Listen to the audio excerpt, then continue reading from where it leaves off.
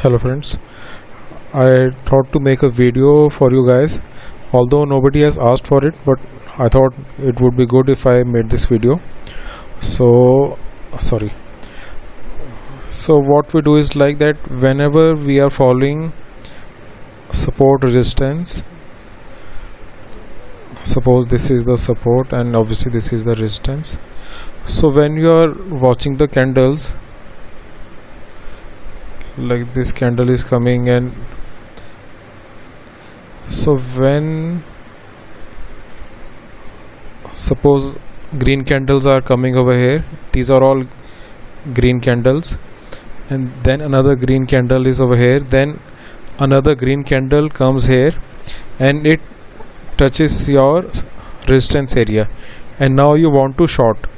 This can be any time frame, this can be 15 minute, this can be your hourly time frame, this can be your daily time frame, any time frame. So whenever you want to short near the resistance, you will not short at this candle.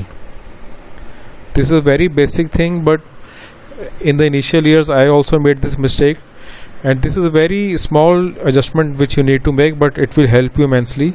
So in the case of shorting, when the green candles reaches here, you don't have to just short just looking at the point that it has reached the resistance. You have to wait here for a red candle, and by red candle I mean like this can be a bearish harami at the resistance, this can be a hammer, this can be a shooting star, this can be a bearish engulfing, this can be any kind of bearish formation at the resistance. Then you have to short over there. So this is the basic. And like when the red candles are, when the price has come down till here, similarly you don't have to always buy here just because the price has reached here. You have to wait now for similarly in the same kind any of the bullish formations.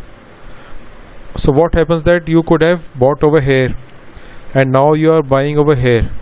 So you are, if this is a larger time frame, you must be buying 1% or 2% costly, because instead of buying here you are buying here. But this will at least give you a confirmation, and now your stop loss is below the support. So now I know you are buying a bit late, but you are always waiting for a confirmation, so your chances for again the trade to be in your favor are much higher. So this is a basic thing which I want to discuss with this group. If there are any questions, we can always take that later. Thank you.